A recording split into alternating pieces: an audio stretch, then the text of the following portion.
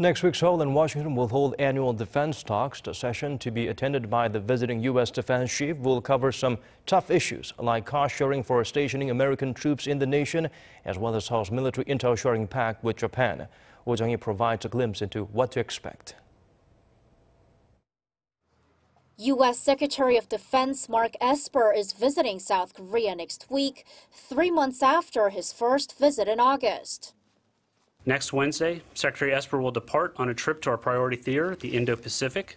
He will travel to Seoul, Bangkok, Manila, and Hanoi. The trip is a reflection of the department's focus on our concerns with Chinese efforts to undermine the rules-based international order in the region. Esper will arrive in Seoul on Thursday and attend the two allies' annual Security Consultative Meeting on Friday. South Korea and the U.S. will discuss the security situation surrounding the Korean peninsula, namely North Korea's projectile launches, as well as efforts to support the denuclearization talks, like downscaling their joint drills. A few alliance issues are also expected to be on the table, such as Seoul retaking wartime operational control from Washington and the U.S. returning its military base sites in South Korea. But also on the agenda is the trilateral security cooperation between South Korea, the U.S., and Japan.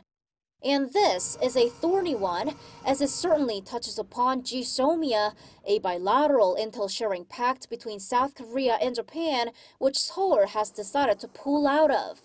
GSOMIA automatically expires on November 23rd, only a week after Esper's visit. At a briefing on Thursday, the Pentagon spokesperson said GSOMIA will be part of the conversations at the talks next week, and the U.S. wants to see it resolved, meaning Seoul should keep the deal. Sharing the cost of stationing U.S. troops in South Korea is believed to be another big talking point. Washington reportedly demanded that Seoul pay nearly $5 billion for next year. It's over 5 times what Seoul is paying right now, and therefore unacceptable from Seoul's side. Jung-hee, Arirang News.